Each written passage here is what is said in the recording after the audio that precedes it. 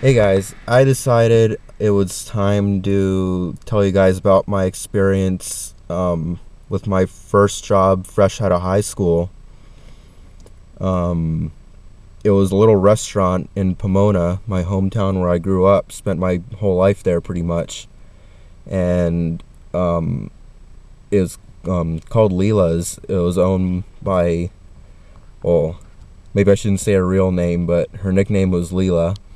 And so she opened this restaurant originally for her son, who just became a cordon bleu chef.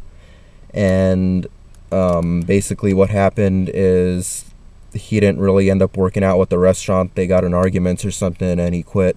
And so she hired in a new chef, and the restaurant was still going, but it wasn't really going well.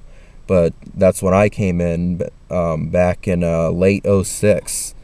That was, I believe, in November, or towards the end of the year, I forget. So I came on board and I started as a busser and dishwasher. Put on the payroll for $6.75 an hour, which at the time was California's minimum wage. In 2007, it was raised up to $7.50, which was then I was put on the payroll for that.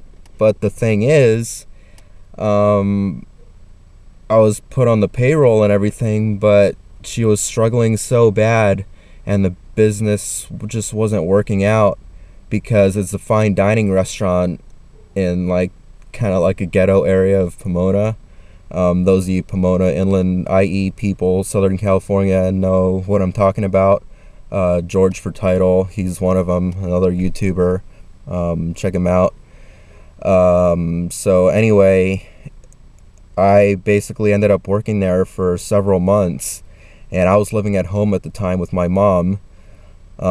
So it was just, money wasn't that urgent right then, and I was getting a lot of free food at the restaurant, and I was being given a lot of hours, which ended up actually kind of backlashing in a way because I ended up never getting paid.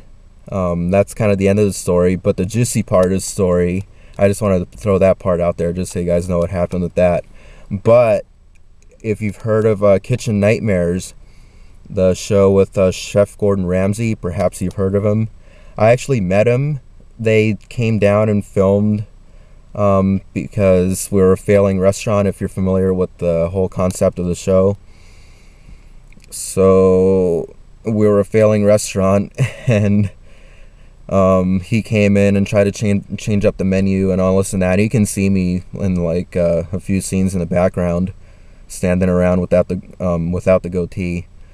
Yes, I actually had a clean shaven face at one point. And anyway, so he tried to save the restaurant. It didn't work out. Went into debt.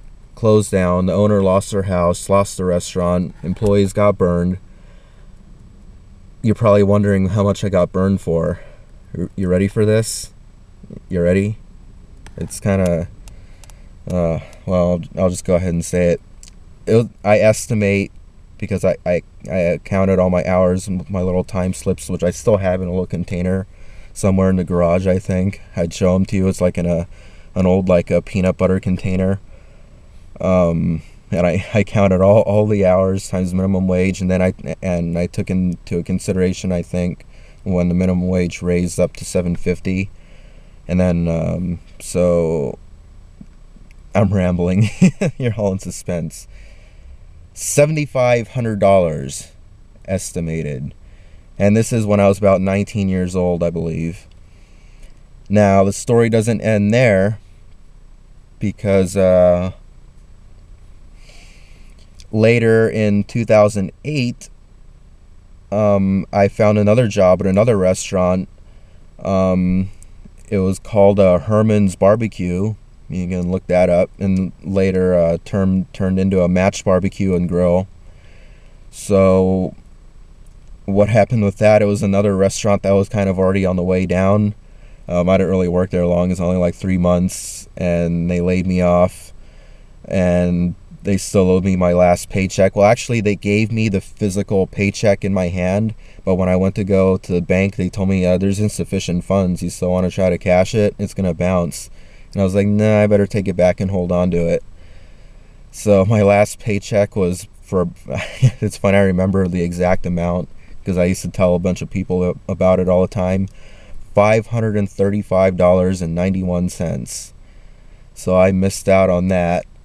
And I actually took the owner, or one of the co-owners, I don't even know, to small claims court, and so did one of the waitresses there who was owed about $3,000.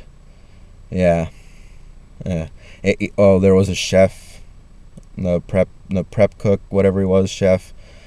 He's owed $15,000. So he actually got screwed over worse than I did. It was, oh my god, it's a whole other story. It's really depressing. So all in all, I've got burned for about $8,000 combined from 2 failed restaurants. And this is when I'm like 19, 20 years old, just like out of high school, just trying to get my first car, just trying to get started in life. You know, it's just been setback after setback after setback after setback. And I used to be able to find jobs here and there, I wouldn't say easily, but if I put some effort into it, I'd usually be able to find something eventually. That was back, yeah, around 08. Around 09, well, you guys know that whole story. Around 09 is when it started getting harder, and it's been progressively harder and harder and harder up until 2013 today. So I'll leave you guys on that, chew on that. I ramble on a lot, and I'm probably going to fill up this memory card. So subscribe to my channel. I've got plenty more videos on the way. Stay tuned.